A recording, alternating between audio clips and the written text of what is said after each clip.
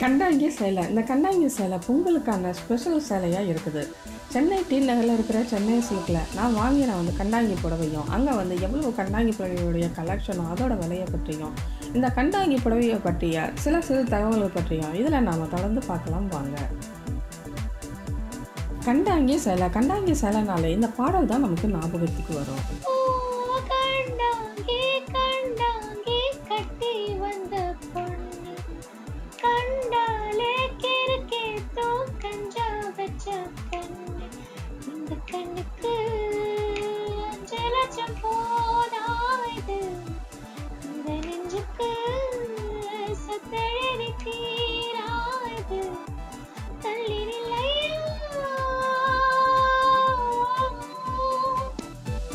கண்டாங்கி சேலை 250 ஏன் 300 வருஷம் ஆண்டுகள் கூட பழமை வாய்ந்த புடவை. அது செட்டிநாடு காரைக்குடியில் அவங்களால நெய்த புடவைகள் தான் அது.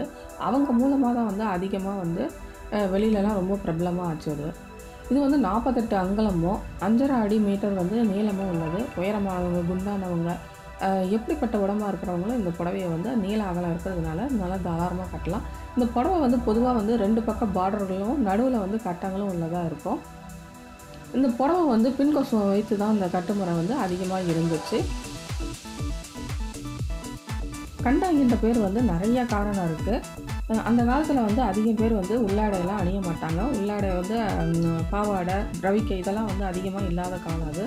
அப்படியே வந்து அவங்க வந்து இடுப்பில் வந்து முடிச்சு போட்டு கட்டி மேலே தோலில் வந்து கொஞ்சம் துணியை போட்டுட்டு மீதி இருக்கிற துணியை வந்து பின்னாடி கொசு வச்சு அவங்க வந்து கட்டிகிட்டு இருந்தாங்க. இந்த புடவை வந்து வெறும் புடவையாக அவங்க வந்து அங்கேயா, அதாவது வந்து ஆடையாக அவங்க வந்து கட்டினதுனால வந்து இதுக்கு வந்து கட்டாங்கி புடவை அப்படின்னு ஆக்கின்னு சொல்கிறாங்க. இது வந்து 2 பக்கம் ஜரிகை கொண்ட புடவையாக தான் இருக்கும். இந்த கண்டாங்கி புடவையோட அலங்காரம் அப்படின்னு பார்த்தா பின்கொசுவை வச்சு கட்டிட்டு காதில் வந்து ஒரு பெரிய ஜிம்கி கம்மல் போட்டுட்டு, கழுத்தில் வந்து அட்டிகையும் காசு மாலையும், கை நிறைய வளையல்களும், அதுக்கு பின்னாடி தலையில் வந்து ஒரு பெரிய வலை கொண்ட போட்டு அதில் வந்து பூவை வந்து கொஞ்சம் சுற்றி கொஞ்சம் பூவை மட்டும் முன்னாடி வந்து தொங்க விட்டுட்டு ஒரு பெரிய பொட்டு வச்சு அலங்காரம் செஞ்சால் ஆஹா, பார்க்க அப்படியே தெய்வீகமாக இருக்கும். இவங்களை பாருங்கள், நாட்டுப்புற கலைஞர் விஜயலட்சுமி நவநீத கிருஷ்ணன் அவங்களுடைய அலங்காரம் பாருங்கள், எவ்வளவு தெய்வீகமாக தெரிகிறாங்க. இந்த கண்டாங்கி புடவையை பார்த்தா முன்னாடி வந்து வயதானவர்கள் மட்டுமே கட்டிகிட்டு இருக்கிறாங்க. இப்போவும் பார்த்திங்கன்னா தெற்கு பக்கம் வந்து நிறைய பேர் வந்து இந்த கண்டாங்கி புடவையை பின்கொசுவை வச்சு கட்டுற இதில் வந்து இருந்துட்டு தான் இருக்கிறாங்க. ஆனால் இந்த புடவை வந்து இப்போ வந்து நடுத்தர வயதுக்காரங்கள்லேருந்து இள வயது, அதாவது டீனேஜர்ஸ் அவங்கள்லேருந்து எல்லாருமே இது வந்து ஒரு விரும்பும் புடவையாக இருக்குது.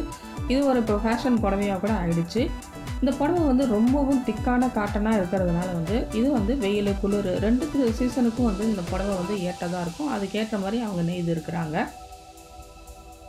பொதுவாக வந்து இந்த கட்டம் போட்ட புடவைகள் வந்து எப்படி கட்டினாலும் அழகாக இருக்கும். அதுவும் பின்கொசுவை வந்து வச்சு கட்டினா ரொம்ப கம்பீரமாகவும் தெரியும், ஒரு தெய்வீகமாக அழகாக இருக்கும் பார்க்குறதுக்கு. ஆனால் வந்து இப்போ உள்ள நடைமுறைக்கு நாம் இப்போ யாரும் வந்து அந்த மாதிரி கட்ட முடியாது. நடுவில் ஃப்ளீட் வச்சு தான் நம்ம இப்போ கட்டிகிட்டு இருக்கிறோம். ஆனால் இது வந்து சிங்கிள் ஃப்ளோட்டிங்கில் வச்சா ரொம்ப ரொம்ப அழகாக இருக்கும். ஃப்ளீட் வச்சு கட்டினாலும் அழகாக தான் இருக்கும். இது வரைக்கும் கட்டாங்கி சேலை பற்றி விபரமும் சென்னை சில்க் கடையில் இருக்கிற கட்டாங்கி சேலைகளோட கலெக்ஷனையும் பார்த்தீங்க. பொங்கல் டைமில் குழந்தைகள் முதற்கொண்டு இள வயது பெண்கள் வரைக்கும் இந்த புடவை ஸ்டைலில் கட்டிக்கிட்டு இருந்தால் ரொம்ப நல்லாயிருக்கும். மணமகள் வந்து திருமணத்துக்கு முன்னாடி வந்து நலங்கு வந்து 3 அல்லது 5 நலங்கு வைப்பாங்க.